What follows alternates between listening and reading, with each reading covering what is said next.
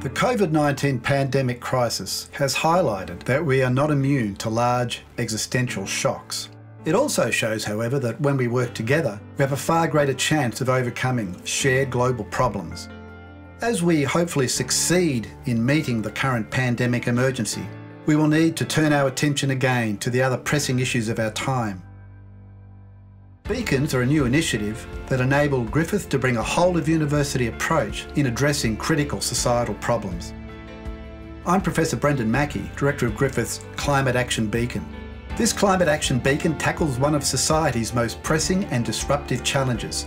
We are and will continue to be faced with the impacts of a rapidly changing climate, including increasing temperatures, reduced rainfall in southern Australia, rising sea levels and extreme climatic events such as heat waves and the mega fire we recently experienced in southeast Australia, along with the risks and disruptions these bring to the health, resilience and vitality of our communities, economies and ecosystems. As the name suggests, the Climate Action Beacon is designed to enable Griffith University to help society in the critical challenge we face in rapidly transiting toward a net zero emission and climate resilient economy and society. The Beacon has been established to help provide the knowledge, tools and approaches that all sectors and communities need to meet this challenge.